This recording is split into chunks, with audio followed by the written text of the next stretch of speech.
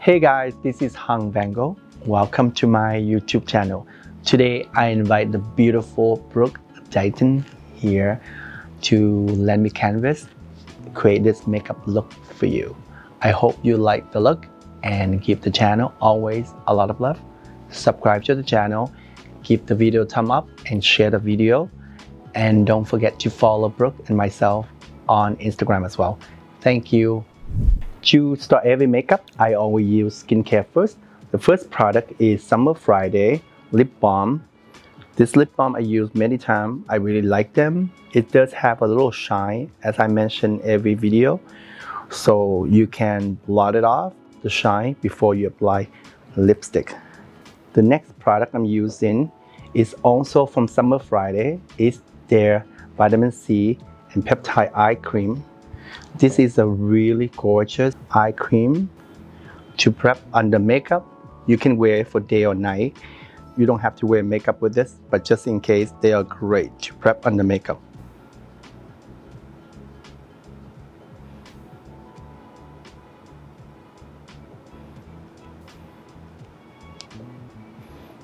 Always very gentle around the eye area. Brooke's skin a little on the drier side, so I'm going to use the Dream Oasis Deep Hydration Serum, and I'm using some of the serum and a lot of moisturizer to prep the skin before makeup. The reason I do that, so the foundation go on so much smoother, the skin feel plump. And the best way, just really press the serum into the face and neck.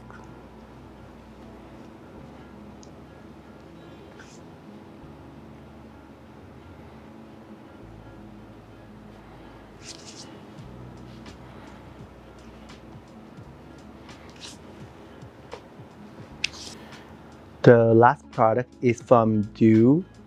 This is Instant Angel, the Lipid Rich Moisturizer. This is a very beautiful moisturizer for day and night. It is fantastic under makeup. They have really amazing ingredients.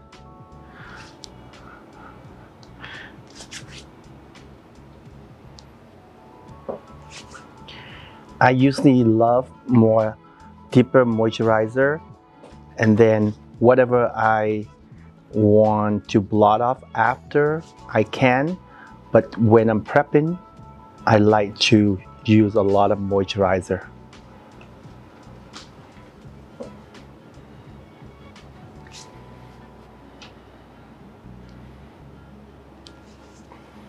Give the face always a lot of love, a little massage to wake the skin up.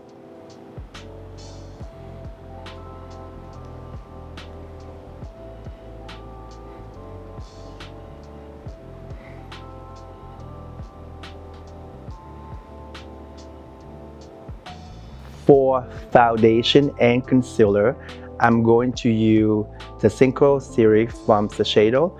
This is their concealer. It's absolutely beautiful. They also have foundation as well, and it's really beautiful. But they have a new tinted moisturizer, and I'm gonna use today. Brooke have really beautiful skin, little dry, but I already treat with like hydrating serum, moisturizer. So now the tinted moisturizer, I'm just gonna cover a little bit where the redness, but I leave the skin pretty fresh. I love all her freckles. I don't want to cover many of those. So that's why the new tinted moisturizer is a perfect foundation for her. I'm not gonna use too much. You see that, just a tiny little dot. And this is more a light coverage tinted moisturizer, not too heavy. And I use a kabuki brush and blend it out.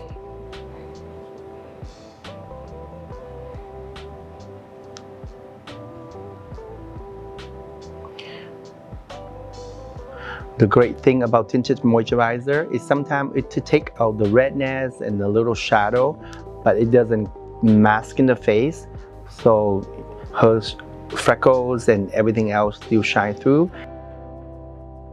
I think this is a great foundation or tinted moisturizer for people who love to even their skin out without feeling wearing a lot of foundation. So you see that that's all I did, and her skin just looked so much more complete. You see that I just use a tiny bit and blend out, and her skin look amazing. It just even out some of the shadow, but without taking all her freckles away, and I think it's beautiful. Just leave them all there. For the concealer, I use mainly under the eye area, around the nose, and just around the mouth there.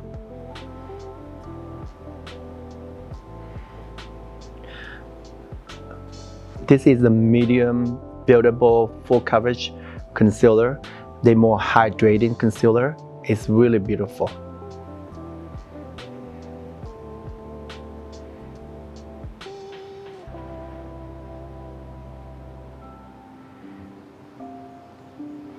And then same concealer, I use just mainly this around the mouth area that I want to cover the most.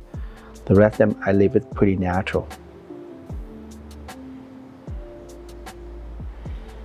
I can even go back to the foundation brush and just blend it out, so it looks way more seamless together. And I think that complete the foundation concealer. I think she looked just flawless and not too heavy. Brooke doesn't need any contour. I mean, she have amazing bone structure, but I always use a little something just to bring back all dimension on the face that I take away from the tinted moisturizing foundation, and I use in the balm contour from the NYX Amerix. And this is very, very beautiful, very natural, very sheer. So it's a perfect contour balm for someone who want to get a little color or a little shading without feeling too much product on the face. And the best way, just use a kabuki brush like this and just give your face a little color or a little sculpting. And the color, I find that they are more a mimic of the natural shadow, so it's not too warm and orange like a lot of the contour products.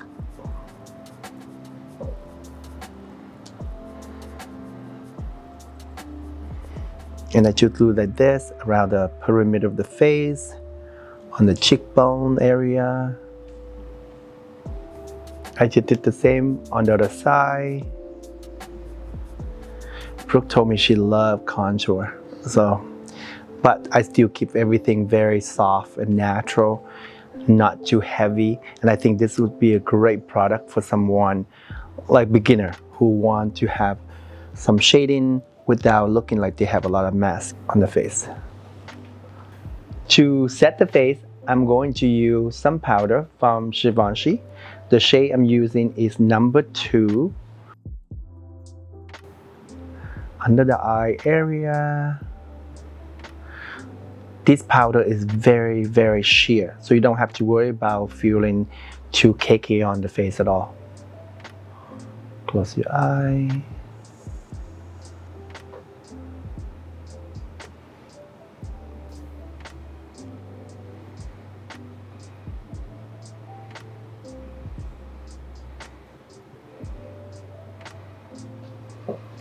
I'm going to use a bronzer from Hourglass to touch up where I shade earlier from the contour.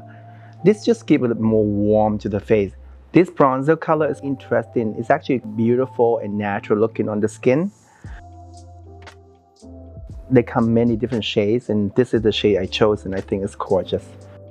You see that it just helped to sculpt it and set where you contour earlier.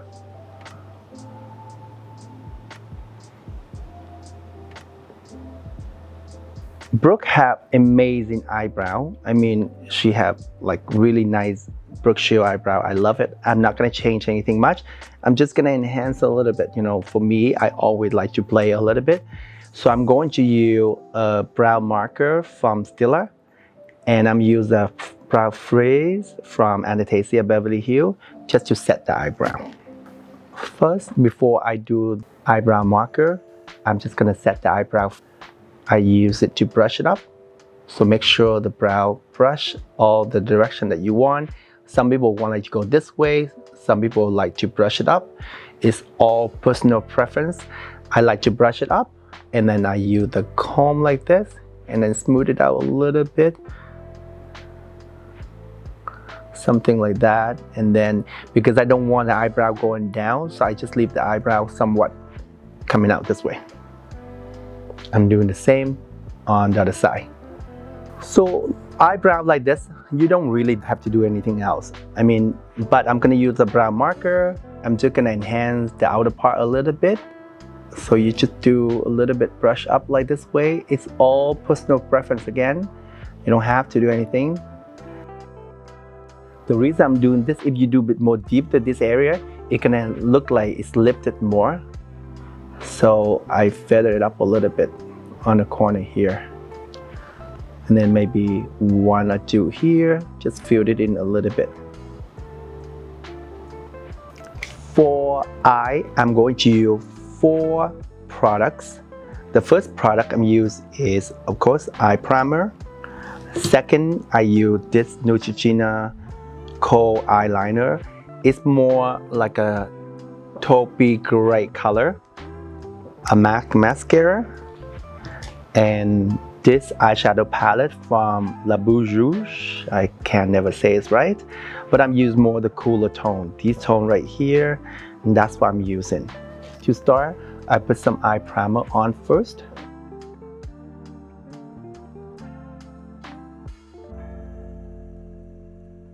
In this one, I have a clean slate to apply my eyeshadow.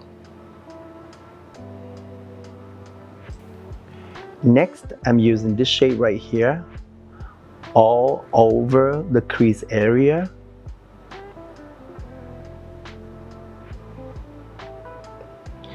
And I know that this color is not quite much dramatic or different than her lid color, but that's all about makeup. You build a little bit at a time. This can be a beautiful color alone if you want just a natural eyeshadow look in just one color. And I think this is great to start an all over eyelid as a base.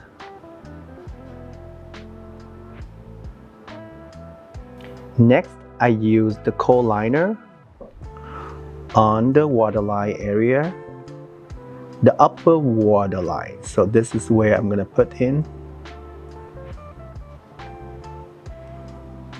And then on this side as well. You basically tight lining. Yeah. You can use black if you like, but I want the eye not too dark. So I do the liner a little bit on the outer half of the eye. And then use the blending brush. I blend it out, outward and upward. Remember, this is a long wear pencil. Do one eye at a time.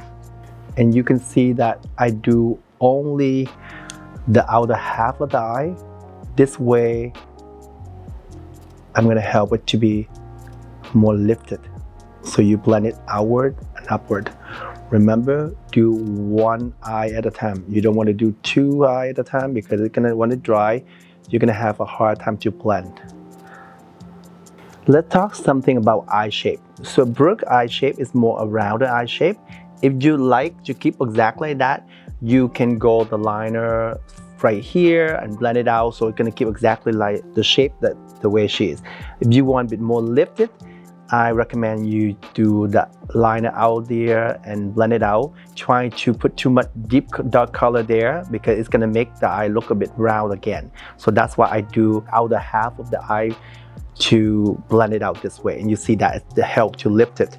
What I would like to do as well, I'm gonna do a little bit on that corner there,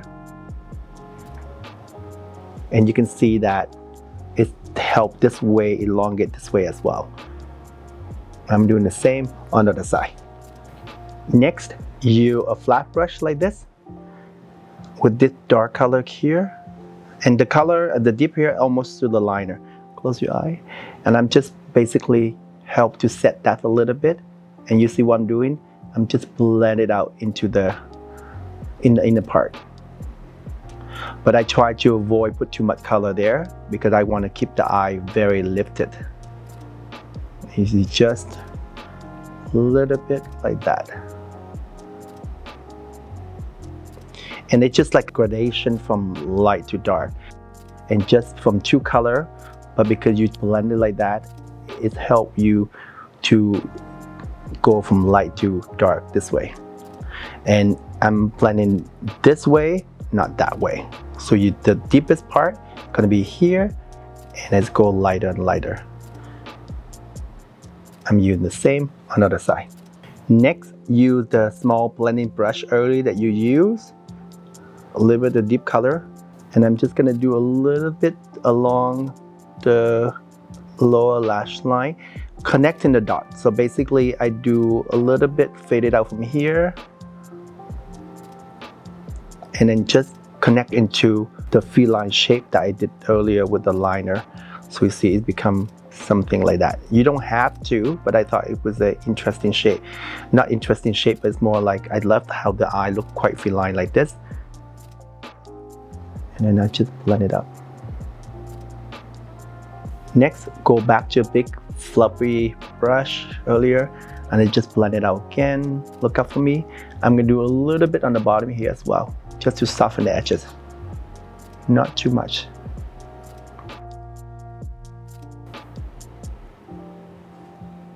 Look up again.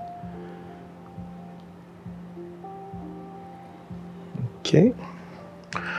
What I'm gonna do next is the liner. Instead, I'm gonna do a lower waterline all around. I'm doing mainly from the outer part. From this part here. Just that only. So it's helped to really lift the eye. And you see that the shape really feline that way. Close your eye again. I'm gonna deepen the area again. Look up for me. Close your eye again. Look up for me. I'm using this bone color here, a little bit on the brow bone area.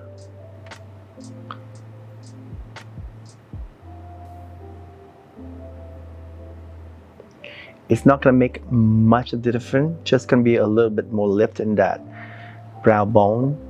You can use a lighter color if you want to, but I try to use everything in the same palette. You know me, like I don't want you to do one eye look with many different palettes. I think you don't really need it.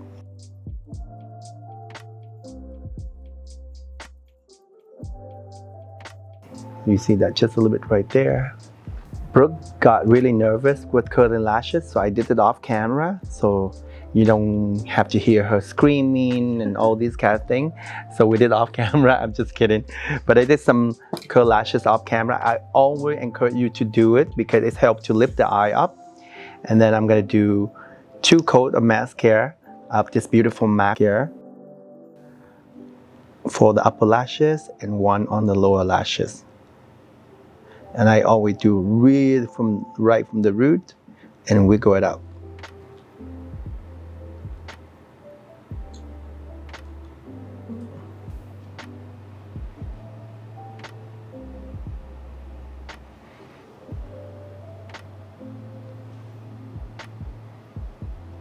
For blush, I'm going to use this blush color from M Cosmetic. They are quite beautiful. They look pinky, but it goes really nice on. And this highlighter palette from Danessa Myris, I'm gonna use this shade right here. For this blush, I use mainly on the high cheekbones. You can see the color is just beautiful. It gives a little sheen as well.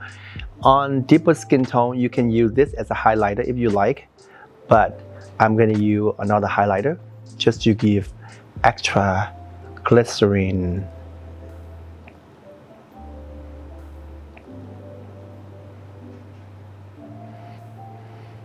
This is such a beautiful, like a beautiful color. For highlight, I'm using this shade right here. I have a palette from Danessa a while ago, and I just got a new one because it's all old, so this white looks pretty brand new. And this is beautiful highlight. You can see it's giving very nice sheen. I'm giving it a little bit everywhere.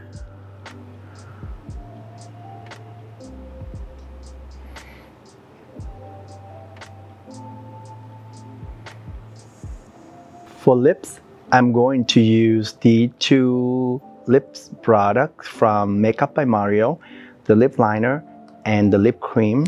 When I would choose in the lip color, Brooke was telling me like her lip doesn't have a lot of color, but they're not small.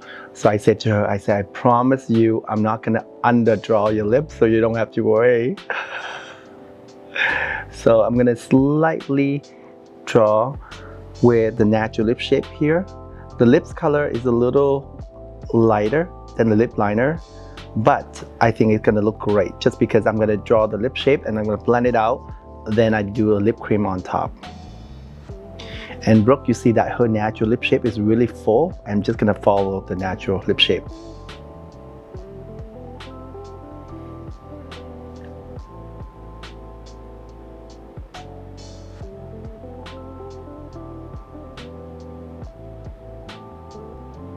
Smile for me.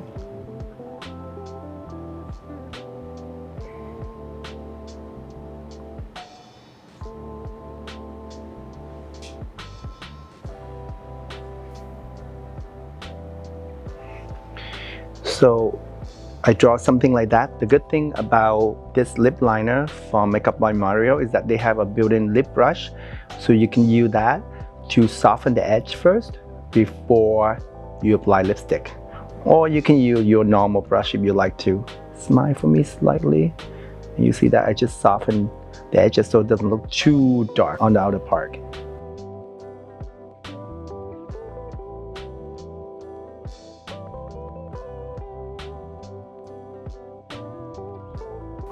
You see that I soften them first like this.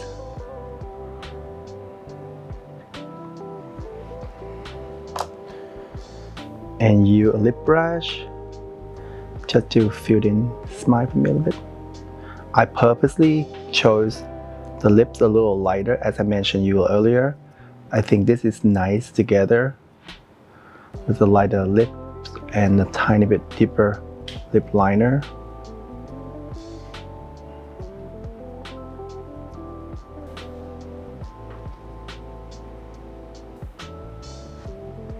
I think this lip color is beautiful with the whole look we're doing. To complete the look, I'm going to set the makeup with the setting spray from One Side Beauty. This is the matte setting spray. This is the final look, guys. I hope you like the look as much as we creating them. Thank you, Brooke, so much for coming to the channel, and thank you, Dawson, for doing this beautiful hair. And I hope you enjoyed the video. Give the video a thumb up, share the video, give us a lot of love, subscribe to the channel, and don't forget to follow all of us on Instagram as well. Thank you for watching.